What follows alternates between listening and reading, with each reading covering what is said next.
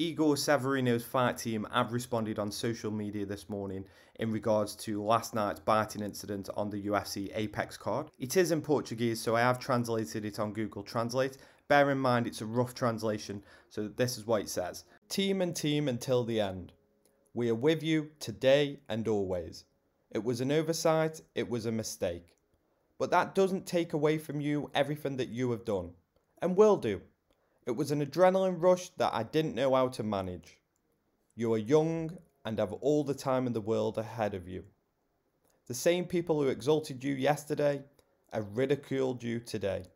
By here, you know it's much more than that. Your team will always be with you. Empathy is not about the other person and putting yourself in the other person's shoes. Think carefully before judging. That was the response from Igor Severino's fight team. Let me know what you think in the comments, like, subscribe, and I'll see you in the next one.